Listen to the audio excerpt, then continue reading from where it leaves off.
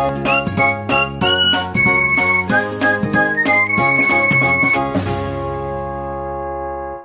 everyone, welcome back to my YouTube channel Trouble Free. In this video I'm going to explain you about waterfall model in the subject of software engineering. In my previous video I've explained you about process models, right? So in that video I said you about 5 process models, and that the first one is a waterfall model. In this video let us learn about waterfall model. In the next video I'll tell about incremental, then evolutionary. In evolutionary we have iterative, and then unified. About everything we will be covering. Okay, so now let's get into the video. First, waterfall model. Waterfall model is one of the oldest model we know. Okay, oldest. It is very oldest model that we know, and it has sequential development. That is, you will be developing in a sequence, step by step you will be going. Okay, not all at a time. And next is the requirements should be clear. I don't remember why I have written this maintenance here, but the requirements should be clear. Okay, that is, you can use this, you can go for this waterfall model whenever your requirements of the project are clear, when you have the clear requirements, right? When you are having a perfect clarity. Next, no reverse direction. That is, you cannot go back. That is, you start from, see, this is the diagram, right? You go in this direction only, you cannot come up. Got it? In like a waterfall, like waterfall will come only down, right? It will not go back. Now don't say like in Badrinath movie it goes up. So that is exceptional cases, but in general waterfalls, in the sense they'll be falling from top to bottom, right? So the same flow will happen only when we are clear about the requirements. Okay, done. Okay, I understood why you have written this. Got it. Requirements phase to maintenance phase. Now I remember, I'm sorry. Okay. And when you are having low budget and no customer involvement, that is, the customer is not involving, because if the customer is involving, then the customer will see that and he may suggest some changes, right? If the customer is suggesting some changes, in order to implement those changes you have to go back to the previous step, but that is not possible here in waterfall model. Okay, because it will not allow any changes. Got it? This is about the waterfall model. And now let us see the diagram which represents the waterfall model. Let me zoom in a bit,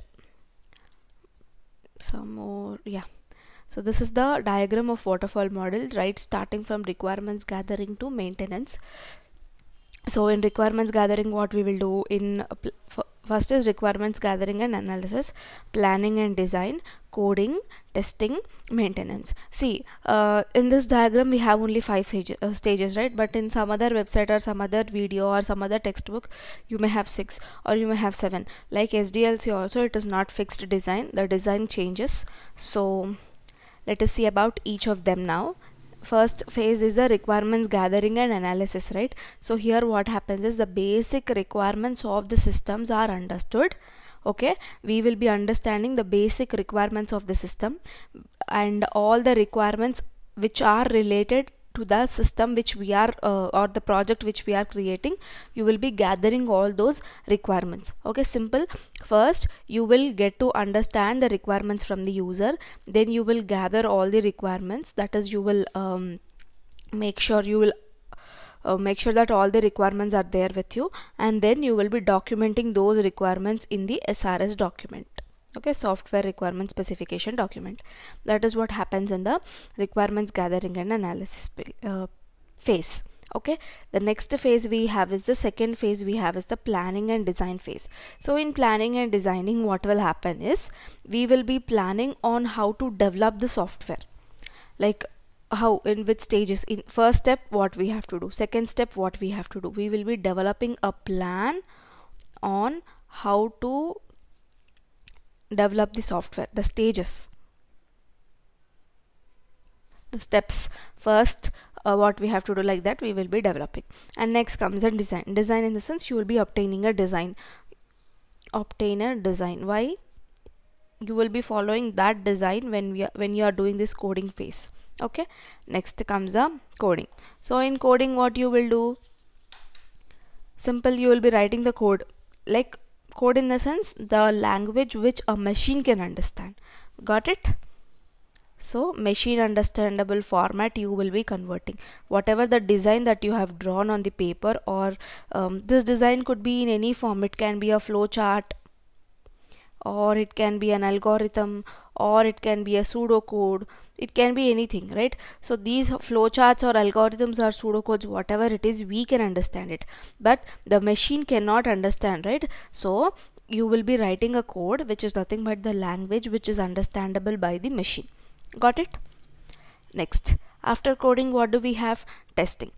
Here in testing, what you will do, you will test the code which you have written. Okay, the tester will do this. You will test the code.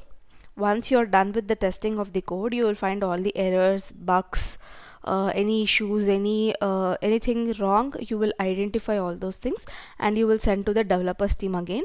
Developers will modify it. And apart from that, in the testing, validation of requirements also will happen. What do you mean by validation of requirements? You will be having the list of the requirements given by the user, and you will be matching each of those requirements are implemented or not in the project. Okay, validation testing also will be done. Along with that, it will also focus on the logical functionality of the system, that is whether the system is functioning properly or not, logically, component wise, everything is working perfectly or not. That will be tested in the testing phase. After testing phase, the last one is the maintenance. You already know what is maintenance. You once deploy the software to the customer. Deployment is nothing but delivering the software to the customer. Once you do that, if there is any issue or any problem to the customer, you have to go and fix that problem on time. Okay, so you can say solving or fixing problems. Got it? That is the maintenance. We actually have 5 stages in the waterfall model. Requirements gathering and analysis phase, where you gather all the requirements. First, you'll be collecting the requirements from the user. You'll be gathering those requirements from your end, and then you'll be documenting them into an SRS document. Next comes the planning and design. Here you will be establishing a plan on how to develop the software, which has all the stages and steps involved in the software, and you'll also obtain the design. That design could be anything. It can be in form of a flow chart, it can be in the form of algorithm or anything. And next comes the coding, where you convert the design into a machine understandable form. And after coding, we have testing, where the requirement validations happen and the code is tested. Done. After testing, if the test is successful, we move to the maintenance phase. In the maintenance phase, we will be delivering the software to the customer, and from there we will be taking the feedback. If the customer is having any issues, we will be trying to resolve them and all. And here one more thing, software or project, or there are some words which are similar. If I say software sometimes and if I say project sometimes, don't get confused, both are same. Okay, so that's all for this video. Waterfall model, very simple. And in the next video we will be discussing about the incremental models. Okay, so that's all for this video. Thanks for watching the video till the end. If you're still having any doubts, let me know in the comment section.